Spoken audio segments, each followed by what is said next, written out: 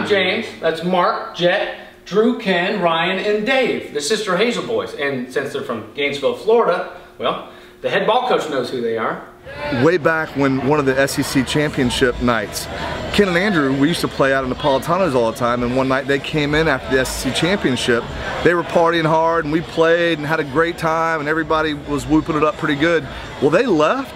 And they left the SEC championship at Napolitanos. There's the trophy. They had kind of left it there, sitting in the pizza parlor bar that we're playing at. And we're like, are you kidding me, man? Those guys left that piece of hardware sitting in there. So Ken and I, we were taking all kinds of pictures with it, like, you know, we were SEC champions.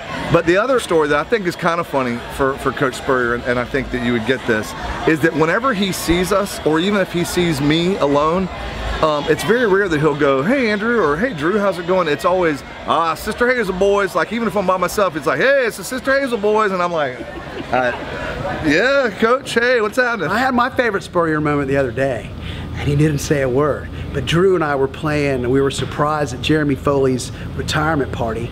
And there's all these people, and all of a sudden, I see this guy fighting through the crowd, and he comes running up.